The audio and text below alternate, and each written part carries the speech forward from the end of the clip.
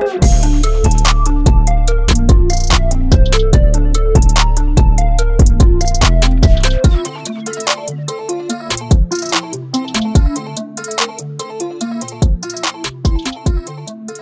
guys, Jerry from Showtime Audio. So we have this beautiful 2023 Porsche Macan in for a remote starter.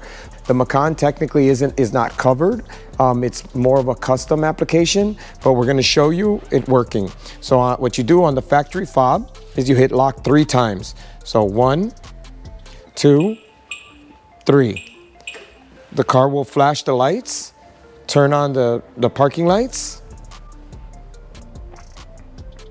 Takes a second, and then we'll remote start.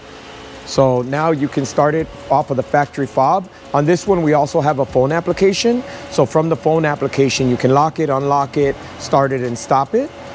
So basically, you're fully covered.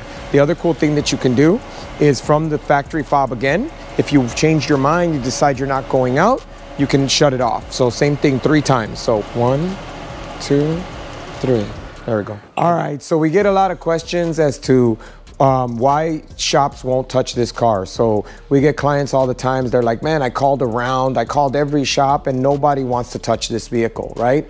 So one of the things is obviously it's a European vehicle, so they're definitely more involved and you really have to kind of know what you're doing. 1, to even just disassemble it, and 2, obviously to integrate into it without causing any damage, right?